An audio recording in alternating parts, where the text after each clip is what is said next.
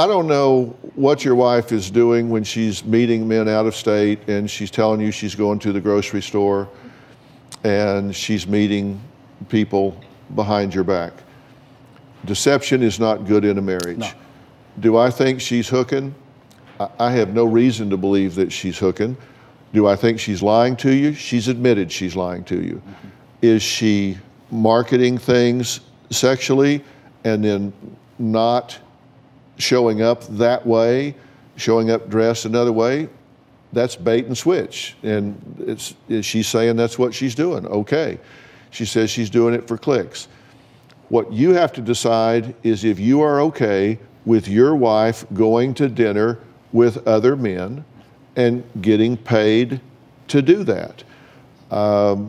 She's saying she's a rent-a-friend, and it's like a sober living buddy for alcoholics, that they have people they pay to be with those people to keep them sober. And she's saying people are lonely and they're willing to pay me to companion them, to fight the loneliness off, and I don't do anything inappropriate during that time.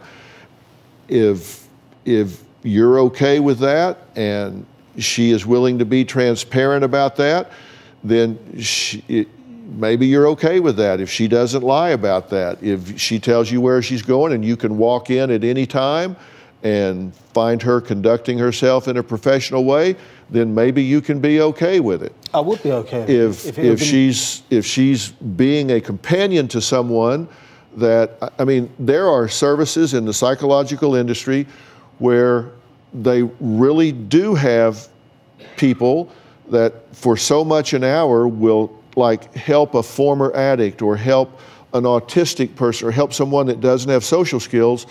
They will have someone that will companion them and help them transition into the world and teach them social skills, help them fight their anxiety, help them overcome those things.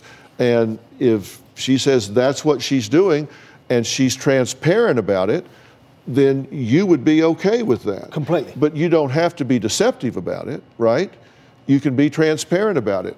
There is a legitimate role to be played, like for people that have a difficult time in life. And you can do that without all the sexual provocativeness.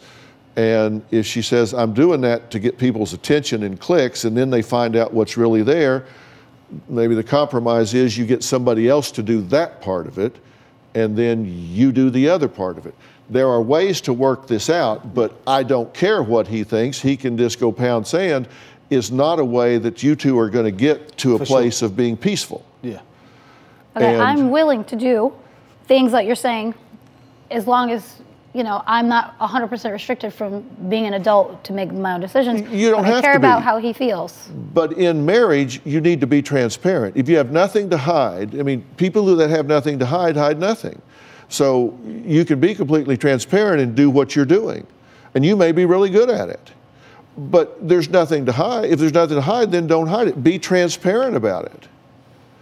And every single message I get, and he can read everything. There's nothing hidden. He has my phone. But if you say, I've got a guy that's like got social anxiety and I'm going to cuddle with him and we're going to walk through the zoo where he can fight his agoraphobia by having somebody at his side, and you can tell him and he can show up there and walk 30 feet behind you and see this is all appropriate, then you have no problem.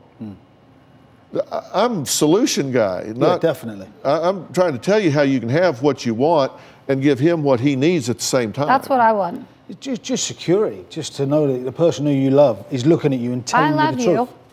I'm not lying to you anymore. I'm not going to do anything behind your back. If you're going to let me go out and cuddle, or if you don't want me to travel and cuddle, if you're worried about my safety, then we'll work something out like that. And I'll tell you, I'm willing to get you guys a professional, a therapist that will come in and broker an agreement between you two and come up with a plan that you can both be excited about. I would love that. So would I.